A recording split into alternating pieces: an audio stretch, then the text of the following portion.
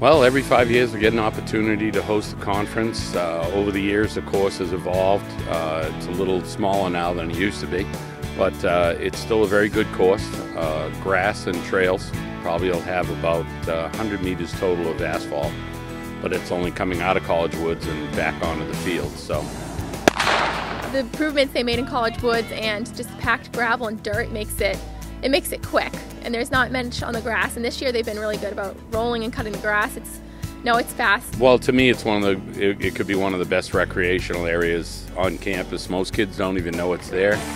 Probably the most unique part is you can walk 100 meters from the building and be standing at the starting line. I'm really excited, especially considering it's my last year. It's really nice to have it at the home course, and it's also just nice because you have, it's easier for your friends and your family and other student body to be able to come out and see everyone race and run and see what cross country is all about.